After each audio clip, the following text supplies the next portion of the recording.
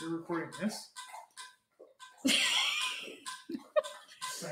Toss a coin to your witcher. The remix. Clicking and it's a solid beat though. Oh, Valley of Plenty.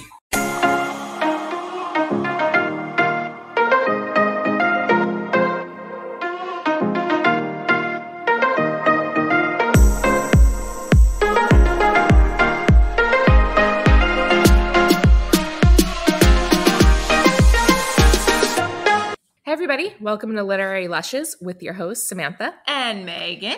And today we are talking about the first book in the Witcher series if you're going in chronological order of events according to the websites we researched. And that book is The Last Wish by Andrzej Sapkowski. And if you're not going in order, good luck on following along. Yeah. I don't know. No, and the drink that we are sipping on today is the White Wolf Witcher cocktail. Not to be confused with the Wife Wolf Witcher cocktail. Are you making fun of me again? Nope. Yes, you are. Maybe a little bit. Anyway, it was delicious. It was basically a take on the White Russian. Yeah, it was. And I just switched out the Kahlua with Bailey's. Creamy.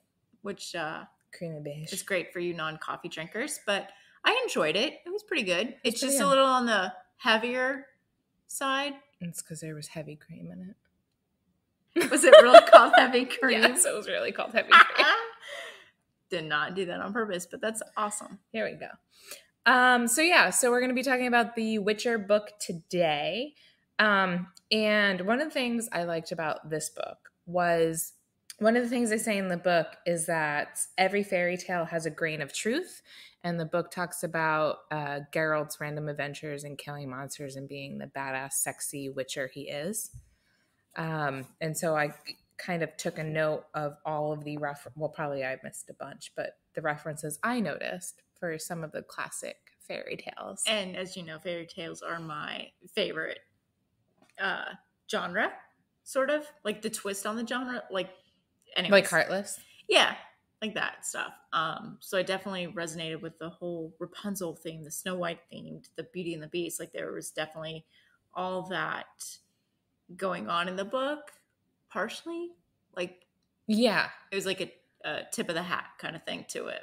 Yeah. So there was the one story where he wasn't even like paid. He was just on his way from one village to the other. Right. And he comes across those like dead bodies and he finds that house in the woods. Mm-hmm. And it's that beast that's living there. And there was like the bluish purple rose bush. Right. That was the Beauty and the Beast theme. Yeah. With Nivellen. Is that how you pronounce it? I read it. Megan listened to the audio. So I'm going to defer to you. I'm trying to think of how he said it. Nevaeh? Is it like I think it's like Spanish? Nevaeh. I think if you pulled it up, I could probably... It's Nivellen. And the Bruxa, which is a vampire. Sorry, I fail you.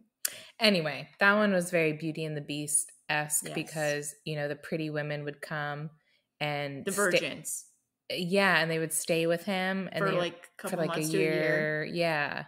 And then they would go home. And with a bunch of dowry, golds and whatever. Like he would pay them and they would Which I thought was interesting because then they were like, do you want to be changed? Or, he was like, do you want it to be changed back? And the other guy's like, no, why would I? Like, I've never been able to speak to women before. And this is like it's a great conversation starter. He's like, men bring their daughters to me that are virgins. And then I just chit chat with them. And then all of a sudden they understand who I am and I understand who I am. And then all of a sudden, because I'm mysterious, all of a sudden they want to be with me. He's like, before they wouldn't have wanted to be with me. Like, I get that, like the uniqueness of it. Like the girls want the bad boys. Well, and just think they would win every game of Never Have I Ever. Yeah. Unless there was another one of them in the room. This is true. Mm-hmm. Yeah. There was also a reference to Rapunzel when Geralt was talking to Stregobor about the women born in the eclipse. That was a hard chapter for me to listen to because it's like, fuck you. Fuck you, wizard. For locking these women up just because they were born under the eclipse. I mean, like, granted, I don't know what the autopsies revealed. They never really discussed that. So we don't know, like, if it's a legit claim or if it's just one of those, like, astro astrology things where like you read into the it. astro-astrology things. Listen, those cream drinks are good. Creamy. Anyways. But you also in that that was a chapter where they introduced the idea of choosing the lesser evil, and he tries to avoid choosing it but ends up choosing it anyway. It's complicated. I think we were talking about that later. I think we're doing the fairy tale thing, and then okay. So stay tuned for the lesser evil part. There was also a nod to Snow White with Renfi, again talking about the same thing with Stregobor, the woman born on the eclipse. And she's talking about how somebody tried to kill her, and she was sent into the woods with the huntsman who tried to kill her and take her heart and liver back as proof. And that was very Snow White-esque. And then she also talks about how they tried to poison her with an apple laced with, I think it was nightshade. I think so. So it was very Snow White. White. If we're wrong, sorry. Yeah. There was also a reference to Rumpelstiltskin, but I think it was like Rumpelstilt or something, right? Just in passing, probably because more Grimm's has the copyright. There's so the word. Old. I feel like it would be a common domain now. Maybe not. I don't know exactly on that one. I mean, it could be. It might have lapsed, and no one ever really did anything with that. But so it was interesting where they make agreements on something that they didn't know what they were agreeing on to at that time. The law of surprise. Yes. So like the king's like dying. He's like, please help me. And I promise, this surprise thing. And so he's like, basically the surprise is the first thing you find in your home that you find that you weren't expecting is what I get to keep.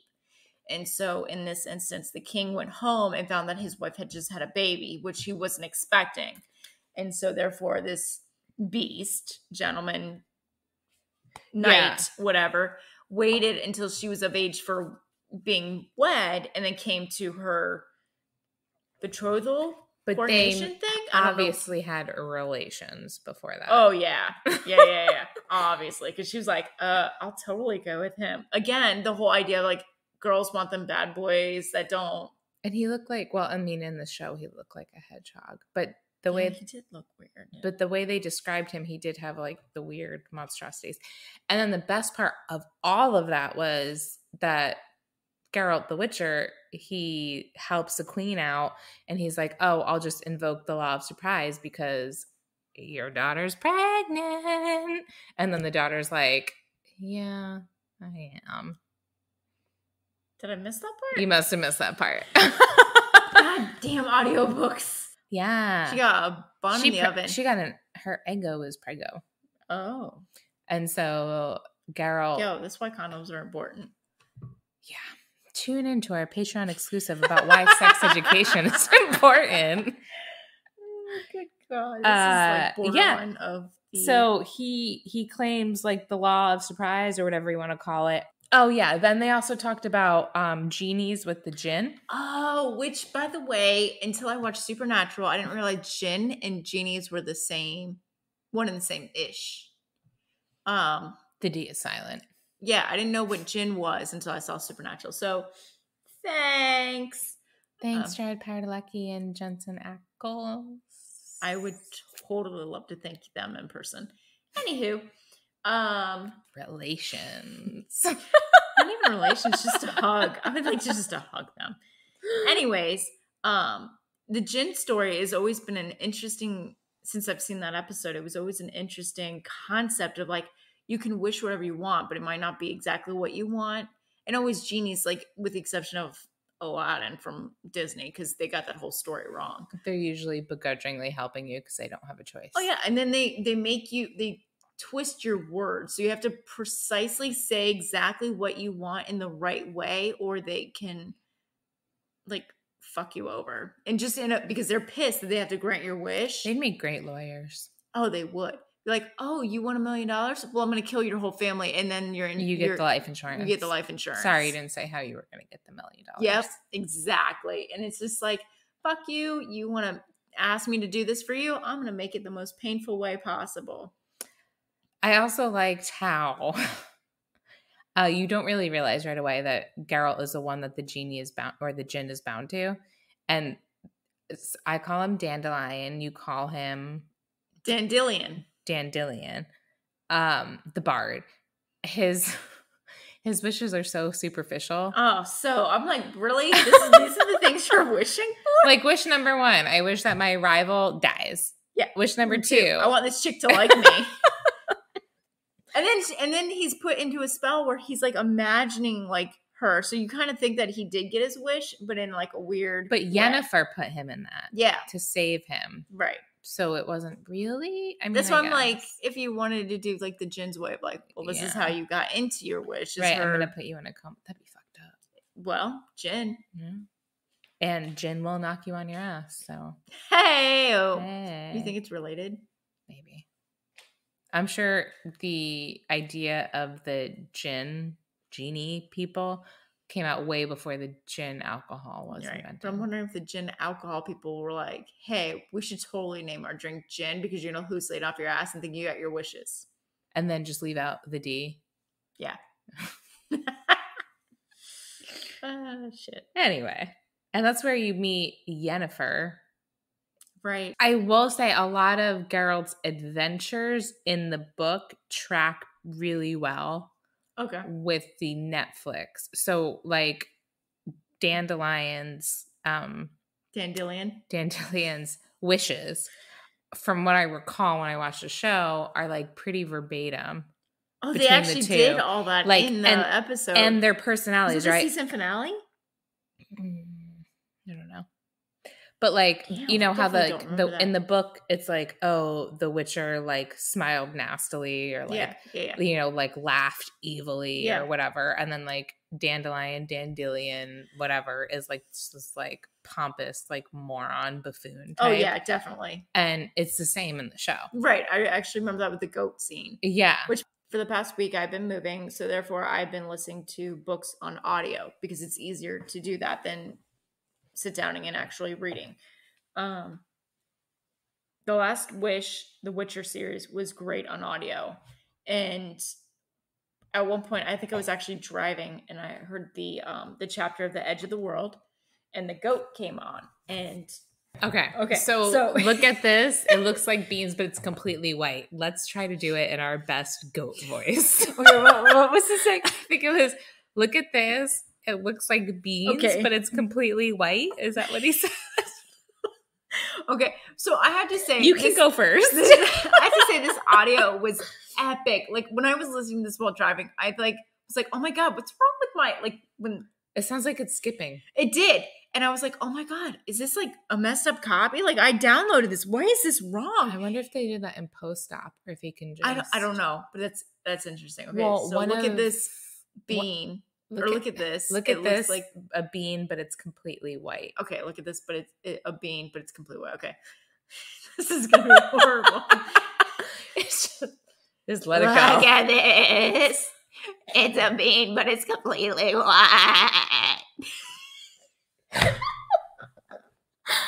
For those of you at home, Megan was ferociously rubbing her neck while she was trying to make I don't know. Okay, not that I'm gonna do any better, but that was like a really great visual. So look at this. Look at this. It's like a bean, but it's completely white. Oh, for fuck's sake. Okay. Got it. Okay. Oh my God. Now I'm in my head about it. Okay. Look at this bean.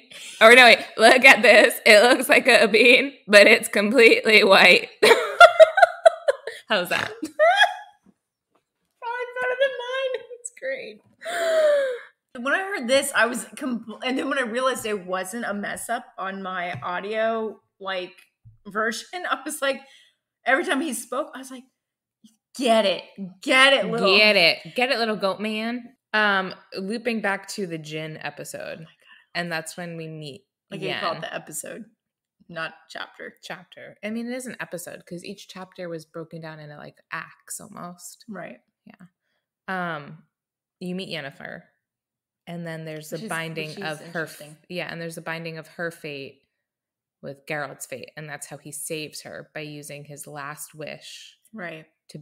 to basically save her from the djinn. Which she didn't expect at all. So romantic. Okay, so like it wasn't meant to be a romantic gesture. Is he gesture. like under her spell kind of thing? Like he's in love with her image? Like the he elf, was under her spell, and that's why he went on that rampage through the town. But I meant like because the way she looks, is it like he's in love with the way she looks? Would she like disguises herself? I think he, or is it like her? Okay, something this is pure speculation on my point, but I think he is. I don't want to say infatuated, but like he likes her because she's different like him. Okay. So it's like she changed her hunchback or whatever to be beautiful, but she's still powerful. And he is like a witcher, so he can't hide who he is because he has like the white hair and whatever. Right. But like he's also trying to fit in, and she's doing what she can to fit in. And I think he like has some sort of weird kinship with her. And because he always tries to just help and not pick the lesser evil. Right. And he chooses to weirdly bind his like fate and soul with hers. After that happens, I feel like it's just unavoidable at that point. Right. But again, I've only read the first book. That was a pretty intense scene about talking about how she was like invisible and like the bath water draping over her, so he can kind of tell her body. But he can see the titties. Yeah, he's like, but you can still kind of make out her shape and this and that. And I'm like, oh, well, I get it. I mean, which is surprising that she even made herself invisible. Although if she knows what gets a man is the not exactly seeing, but close enough. Tantalizing. Yes. Titillizing. Titillizing. Is what we jokingly around to call it. So, she was naked, but you couldn't really see it, but you could kind of see it, which lets your imagination, which makes it more interesting than just titties. Mardi Gras, here's my boobies. Yeah. Very true. Very true. Well, on that note, she was a very strong female character. So I really like Queen Calanthe as a character. Thanks, Ray, for the correct pronunciation on that. Queen Calanthe. Yeah. And Renfrey, which I already talked about.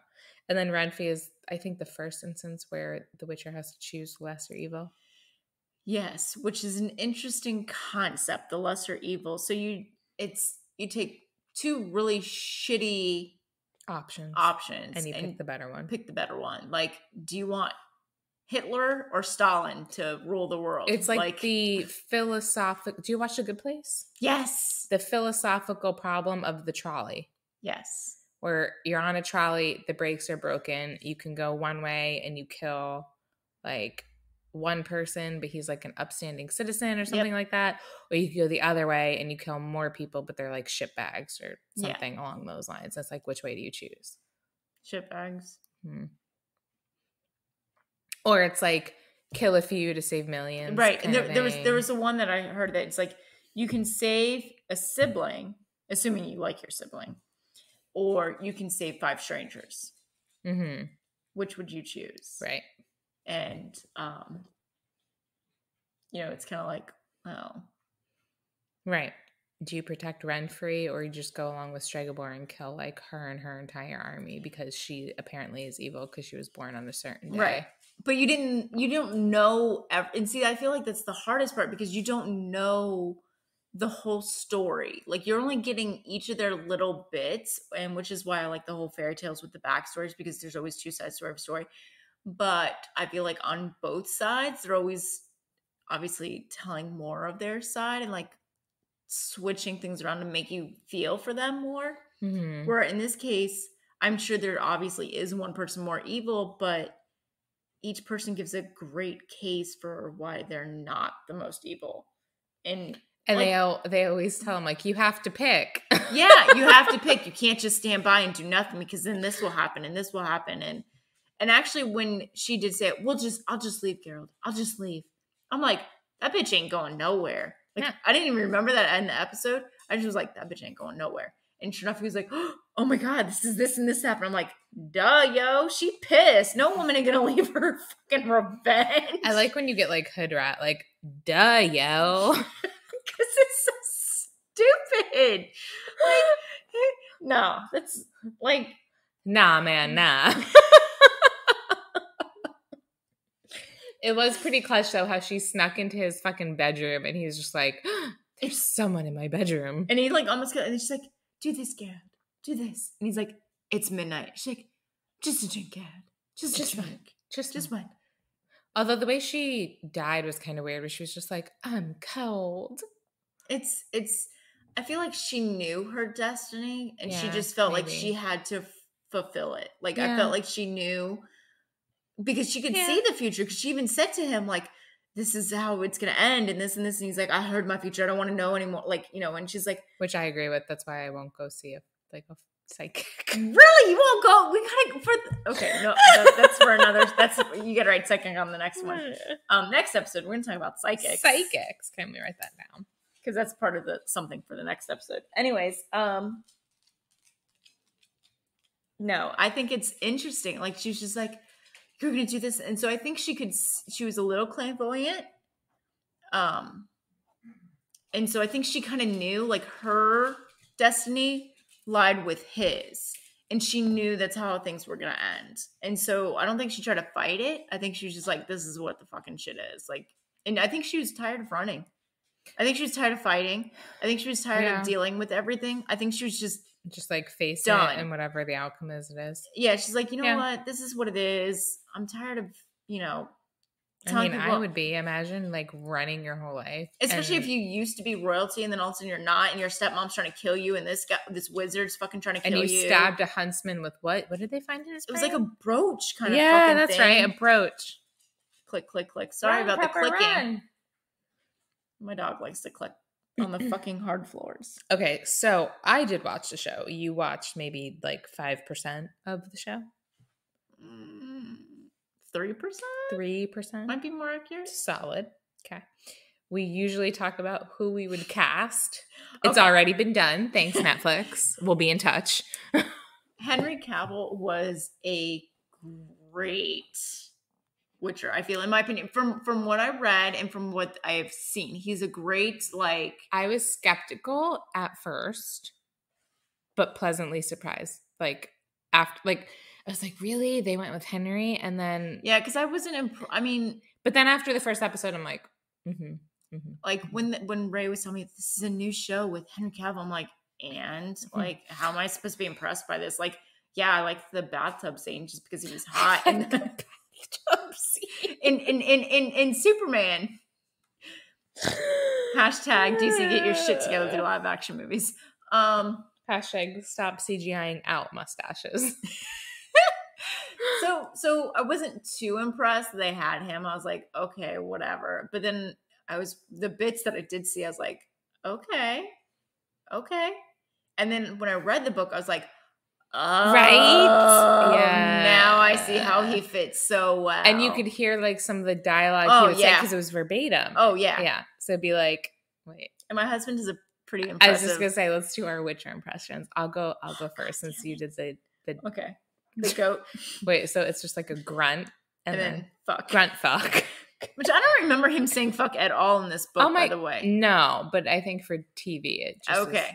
I was like, I remember like 8 cuss words in this whole fucking book. But if you think about it, like it does fit the personality by the way he's described. Yeah. So he'd just be like, I think they were just trying to clean it up. So he's like, it's like a deep voice. Yeah, you gotta like yeah, you gotta be like half sick. Like use the diaphragm, like fuck. and you have to have like, I'm not kidding, you have to like have a sore throat, like a Tara Reid kind of, like I've been smoking like you for suck 20 too years. much dick. Yeah. Okay.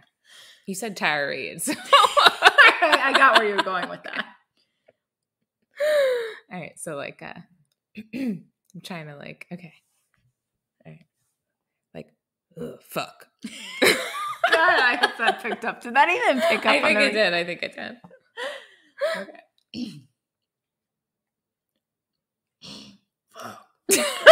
was even worse. You sound like Billy from the Hocus Pocus when he cuts open his mouth. He's like, I'm so thirsty. Oh, shit. I thought they did a good job with the casting overall. I mean, I guess they're doing season 2. So, which, yeah, that's awesome. Yeah. Doesn't go into you. Hashtag don't get us sued. Hashtag copyright infringement. But it's a great song. It is a great song. And it's a very catchy song, like the song from the Lego movie. Everything is awesome. Mm-hmm. Now I'm going to have that song stuck in my head. Thanks a lot. Everything is cool. Now you got that song stuck in my head. Thank you. That was your fault. Toss a coin to you. If you have not heard that song, you got to look it That up. would be It's a good great. mashup. If somebody could do the Everything is Awesome mashup with a Toss a coin to your Witcher. Send it our way and we'll totally send you a shirt. Yeah, we have sexy shirts. They're also available for purchase. Yes. On our Zazzle store. Or if you sign up for our Patreon and become a patron. There we go. Because it's not the same thing. No. But it is Patreon website. Yes. And to become a patron. Yeah, you'll get some free goodies. If you do the $10 and up donation, you get a t-shirt and access to our uncut episodes, which includes our uncut interviews with authors like Dennis E. Taylor of the Bobiverse series, Ailey Martinez, who wrote Helen and Troy's Epic Road Quest, Janet Beard, who wrote Atomic City Girls, Matt Solomon and Chris Pauls, who wrote Deck Z. Okay, I have to say congrats to you for remembering all of their names. Like, she did not have any notes for that. She just, like, remembered. I'm like, yeah, the one author who wrote the one book. And then also our uncut rambles and extra goodies like our audio sound test, our Christmas gift exchange, drink recipes, drink recipe cards, full-length drink blooper reels, which are coming because there's so much of it. There's so much. I want to make sure that it's worthy for our patrons. We're also going to do a Shaker tribute video. Yes. Because if you've seen our drink episodes, you know we've come a long way, baby. Yeah. Yeah. It's on my to-do list, along with a billion other things. And we're doing a website, which will be coming soon. God dang, I have a lot of to do. As well. Can it be summer yet? So yeah, anything else about The Witcher? Valley of Plenty. So speaking of St. Patty's. Well, I was gonna say abnormalities. Okay. Because The Witcher is a minority. He's not, yes. he's a very minority. And so in the real world, we like to love everyone equally and just acknowledge the minorities in the world. And one of those minorities, which also aligns with St. Patrick's Day, are redheads, which the reason why I connected the two is because a percentage of Irish people are redheads. And my great grandfather was redhead and my grandfather was redhead. My boyfriend has a red beard. Does that count? Yeah. I bet he's got some Irish in him or something around that. Well, apparently when we were in Iceland, he got mistaken for like an Icelandic person because that coloring is like very common over there with like the blonde, light brown hair and then a bright red beard. And that is and then I looked into it and apparently it's like a genetic thing for men where they have a red beard and different color hair. And it's just like a genetic thing based on where your ancestors are from. Huh. Yeah. Interesting. So we love all of our red-headed and red-bearded folk. And one of my best friends who's a redhead, and I call her Ginger, and I mean it in the loving way. I call my boyfriend Ginger, and in the most loving way. And she has the very pretty strawberry blonde hair, the pale skin, and she's due soon with a baby. And so we all jokingly go, we actually are all hoping it's a redhead child. Well, they have the redhead appreciation day. Yeah, they do. And I think it's actually, I don't know actually when it is. But I think we passed that. But I know every time it pops up, I text my friends and I'm like, hey, happy National redheaded day. And so with St. Patrick's Day, we thought for our Conscious Corner, we would just talk about redheads. All the red-haired folk. Yes. Wherever that red hair is. Yes, wherever. Wherever. Just you got anywhere red hair? Anywhere. Yep. We love you no matter where it is. Big hearts to you. Mm-hmm. So. Mike's going to be like, what the fuck? If you're a redhead and you listen, send us a picture. Oh, that would be super But not cute. like a dick pic, like a cute pic. So I just had to throw that out there because we did say, like, no matter where your red hair is. I was thinking, oh, it's going to be so cute. I'm imagining all the cute red faces and the freckles and this and that. And then you're like, I'm the voice of reason, obviously. And then I'm like, oh, yeah. And then I just saw a whole bunch of penises in my head. So, yeah, thanks for that. Anyway, moving on. Our next episode is going to air on April 2nd, 2020. And we're kind of doing we're taking a hard left turn here just because we both live in Florida and Megan is from Florida.